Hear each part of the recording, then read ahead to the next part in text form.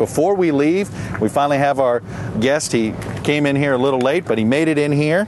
Bernard Charbonnet. Yes, and I appreciate Charbonnet. My apologies there.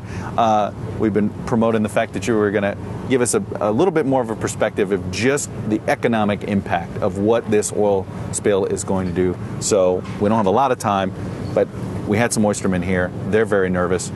Tell me how bad it's going to be. Anxiety is laden all over this place. You have to understand that when we first think of economic impact, we think of oystermen, fishermen, and the like.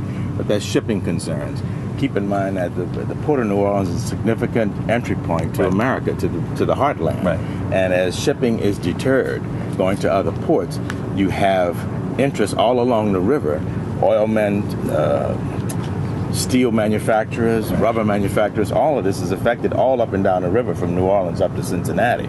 So there are significant tourist impacts, cancellations of condos, cancellations of hotels. Well, it's funny you say this. The president himself brought up the tourist issue. He said the governors of Alabama and Mississippi and Florida in particular were trying to send the message, hey, the oil's not here, don't be afraid to come, and the oil's only hit a couple of spots right now, don't be afraid to come Memorial Day weekend. But there's an anxiety here. Yeah. And if you're in Philadelphia and you're coming down to the Gulf Coast, you say, I don't know, maybe I don't know.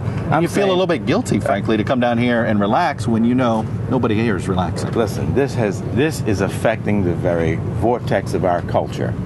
Everything we do, shrimp, oysters, that's our way of life. Yesterday, Representative Charlie Melanson was crying. I mean, we feel this. Shrimp to us is like a hot dog stand to you in New York. Right. If they eliminated every hot dog stand in Manhattan, you'd go crazy. No, you wouldn't, because you're skinny. But tell me this message to the president today. Message to the president says, number one, I was warmed by his speech.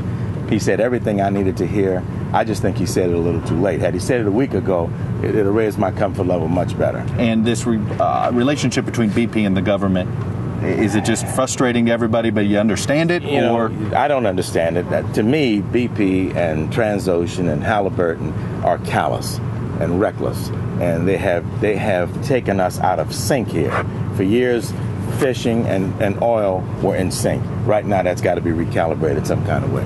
And tell us this, if this spill is stopped, the cleanup, though, is going to take, what are some estimates you're hearing? How long do you think that the oil is going to affect, particularly the shrimp and Well, we can only look at the Valdez, and that's only half the size of this, and that's still, those people are still affected by that.